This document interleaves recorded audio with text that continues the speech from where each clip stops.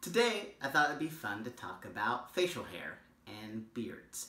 And the reason why I thought that'd be fun is because I've spent 2 months now growing out my beard. And this has been quite the process. There's been moments where I wanted to shave it all off, other moments where I was really excited, and other moments where I keep finding myself doing this.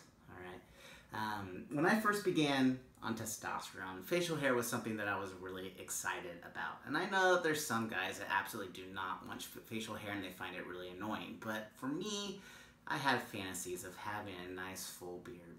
And fortunately, with my genetics, I've been able to get to this place where I can grow facial hair and have it full. But I have a lot of trans guys that message me online and ask, when are they going to start seeing changes as far as facial hair growth? And the answer is really, it depends.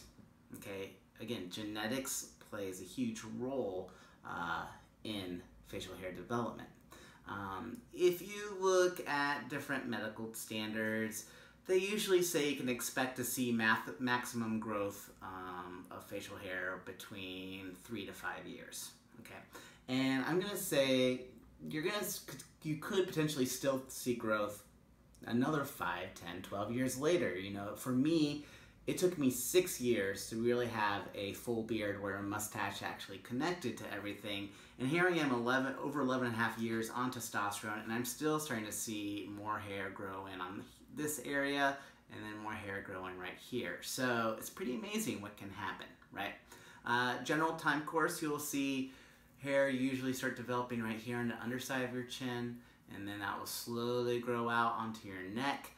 For me, by 13 months, I was able to have sideburns and all the hair here, but I really didn't have much growth here. And then by 5 years, I was starting to get growth in here, but my mustache was very, very light and faint, so you couldn't really see it. Even though there was hair there, it was light. And then by the 6th year, that started coming in. And again, now I'm at 11 and a half, and I have a full beard that I stroke far too often. And again, I think I'm going to continue to see thickness come in as the years move forward.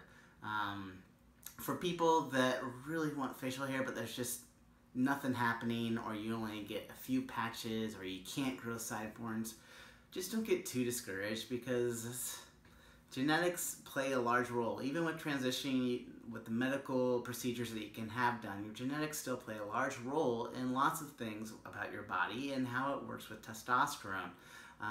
So find other creative things that you can do to just enjoy all of who you are.